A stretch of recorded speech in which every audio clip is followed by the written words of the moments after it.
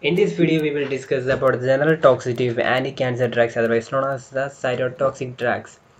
For an easy understanding of this video, I am giving an outline of the point discussed in this video.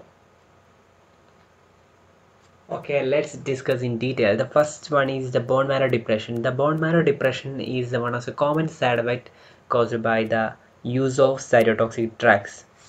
The bone marrow depression results in the granulocytopenia, the condition which decrease in granulocytes, and the thrombocytopenia, the condition low platelet count, and the aplastic anemia, the condition which is the production of new blood cells are stopped. The second point is immunosuppression. The decrease in lymphocyte can result in the immunosuppression, that is the immune response is reduced, which result in the patients are prone to opportunistic infections to pathogens like bacteria or virus. And the third point is the toxicity in the GIT, that is the diarrhea, shedding of mucosa, hemorrhages are the more common side effect, and the nausea, vomiting are prominent in many cytotoxic drugs, mainly the cisplatin due to the direct stimulation of the chemoreceptor trigger zone and also due to the generation of emetic impulses. And the fourth one is in the toxicity in the oral cavity. The oral mucosa is susceptible to cytotoxic drugs because high epithelial cells turnover.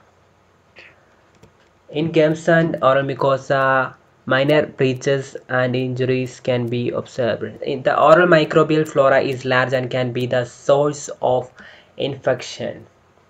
And the fifth point is the toxicity produced in skin. Okay, due to the destruction of the hair follicles, alopecia is one of the common side effects,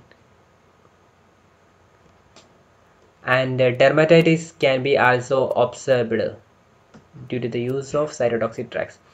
And the sixth point in the gonads, the inhibition of gonadal cells result in impotence and decrease in sperm count. The condition is known as oligozoospermia.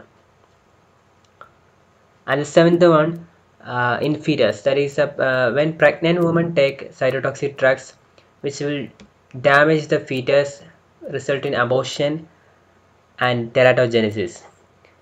And the eighth one is the carcinogenicity.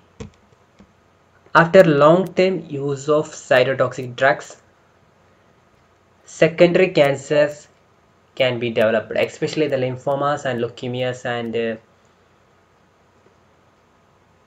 tumors can be developed. And the ninth one is hyperuricemia. After massive cell destruction, the uric acid level in the body is increased, which result in diseases like gout, acute renal failure, and renal stones can be observed. These are the general toxicity of cytotoxic drugs.